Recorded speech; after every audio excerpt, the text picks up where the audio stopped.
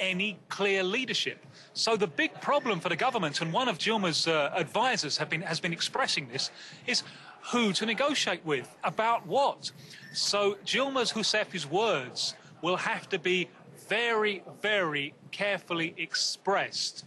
A week is a long time in politics, and it's a long time in protest. When these protests first started, the protesters were portrayed as vandals and hooligans.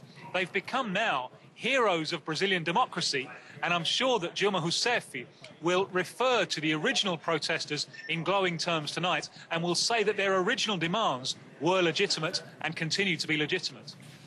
Now that does come as the clean-up operation continues after 1.25 million people did take to the streets Thursday.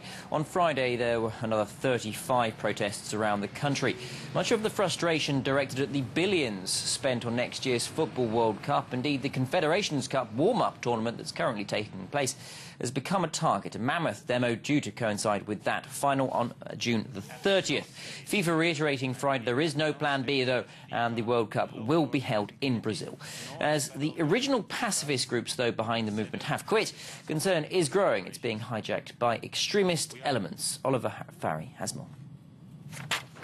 Oscar Niemeyer's famous Itamaraty Palace looking the worst for wear the morning after Brazil's million-man march.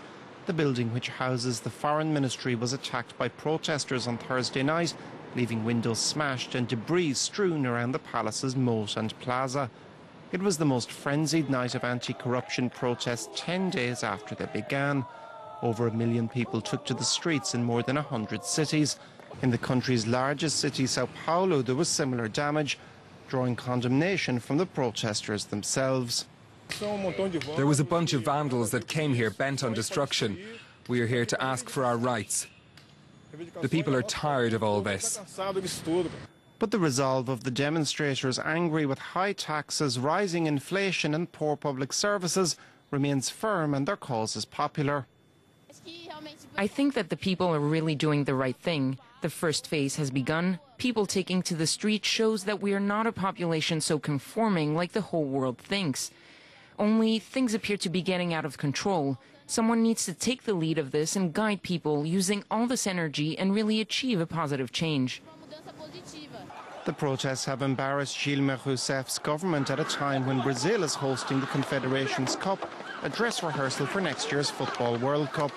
FIFA has denied it is considering cancelling the current tournament, as has been rumoured in Brazil. As for the president, she has cancelled a state visit to Japan to call a government crisis meeting.